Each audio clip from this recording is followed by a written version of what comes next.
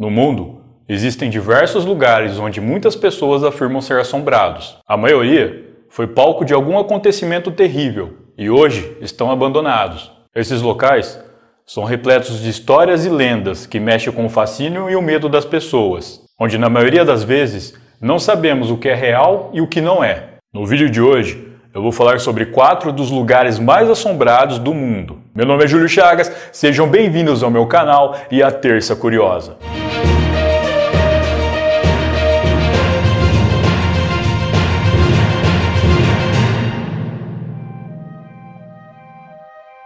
Dade Park, Bélgica. O Dade Park fica localizado na cidade de Beelitz-Heilstätten, na Bélgica, e foi construído em 1950.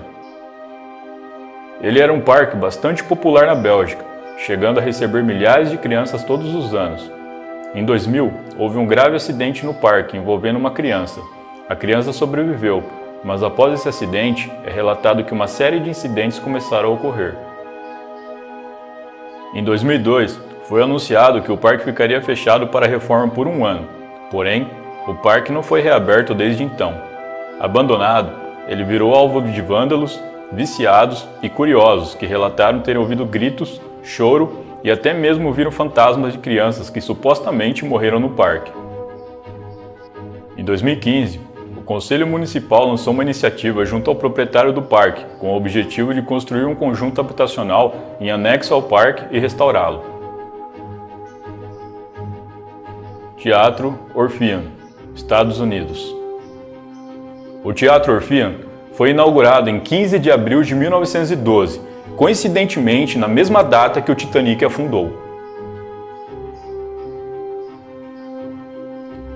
É dito que ele é o segundo teatro mais antigo dos Estados Unidos. Na década de 20 e 30, ele era bem famoso e chegou a apresentar diversos artistas da época. Com capacidade para 1.500 pessoas, o teatro também chegou a exibir filmes. Em 1958, ele foi fechado e só era reaberto para eventos especiais. Em 1962, ele foi vendido para uma empresa de tabaco, onde funcionários dessa empresa relataram ouvir eco de conversas mesmo estando sós. Relataram também ouvir risadas coletivas, como se um público invisível estivesse por lá assistindo a um espetáculo. Atualmente, o teatro está abandonado e tem um supermercado em anexo a ele em funcionamento. Ossuário de Sedlec, República Tcheca. O Ossuário de Sedlec é uma pequena capela localizada abaixo da igreja e do cemitério de Todos os Santos. Em 1278, a mando do rei, um abade chamado Henry fez uma peregrinação até o local onde Jesus teria sido sepultado. Quando retornou, ele trouxe consigo uma pequena quantidade de terra desse local sagrado e espalhou sobre o cemitério de Sedlec, o tornando terra santa. Logo a notícia se espalhou por todo o país e muitos queriam ser enterrados ali quando falecessem. Isso acabou gerando uma superlotação e em 1511, todos os corpos que estavam sepultados foram desenterrados para dar espaço aos mortos recentes. Eles armazenavam todas as ossadas que desenterravam e já estavam ficando sem espaço por conta disso. Foi então que em 1870, os responsáveis pela igreja e pelo cemitério contrataram um carpinteiro chamado František Hint. Eles lhe deram a missão para organizar a enorme pilha de ossos, os transformando em algo que pudesse decorar a igreja. O carpinteiro se mostrou muito habilidoso, criando a arte com ossos mais incrível que o mundo já viu. É estimado que o ossuário contém entre 40 mil e 70 mil esqueletos, a maioria transformada em uma espécie de mobília para decorar a capela. A capela está entre as atrações turísticas mais populares da República Tcheca, atraindo em torno de 200 mil visitantes por ano.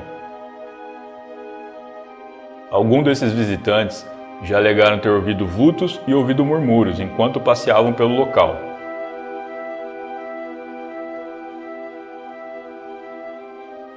Beelitz-Heilstätten, Alemanha. Localizado na cidade de Beelitz, esse hospital foi construído por volta de 1890 e é famoso por já ter tratado uma lesão na coxa do ditador Adolf Hitler. Durante a Primeira e a Segunda Guerra Mundial, ele se tornou um hospital militar, tratando inúmeros feridos provenientes dos campos de batalhas. Depois da queda da Alemanha Oriental em 1989, o hospital foi completamente abandonado, dando um ar mais sinistro para o local. Nos anos 90, o serial killer necrófilo Wolfgang Schmidt atraiu algumas de suas vítimas para o hospital abandonado, onde praticou seus crimes. Nos anos 2000, algumas cenas de filmes famosos foram gravadas no local, tais como O Pianista, de 2002 e Operação Valkyria, de 2008. Ainda em 2008, um fotógrafo chamado Michael K. atraiu uma jovem modelo para o hospital, sob o pretexto de que ele queria montar um álbum dela. Chegando lá, após algumas fotos, o fotógrafo a assassinou brutalmente. Há várias lendas urbanas envolvendo o local. Uma delas diz que 4 amigas se reuniram para visitar o hospital. Durante a visita, uma das garotas, que se chamava Anne, ouviu uma voz do nada que lhe pediu para passar o bisturi. E depois, ela se deu conta que suas amigas haviam sumido, e quando foi procurá-las, ela ouviu gritos. Ela, então assustada, saiu correndo do hospital. Quando retornou com a polícia, nada além de sangue foi encontrado. Também há vários relatos de aparições de fantasmas pelo local, além de barulhos muito estranhos, desde choro até o som das botas de soldados marchando.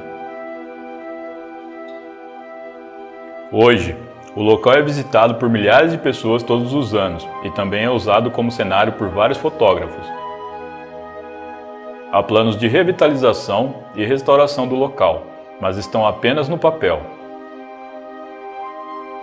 Bom, pessoal, então é isso. Eu espero que vocês tenham gostado. Muito obrigado por me assistirem até aqui. Deixa seu like se você gostou e se inscreva caso você não for inscrito. Eu vou deixar a minha rede social aqui embaixo, caso vocês queiram me seguir por lá. Um grande abraço e até a próxima!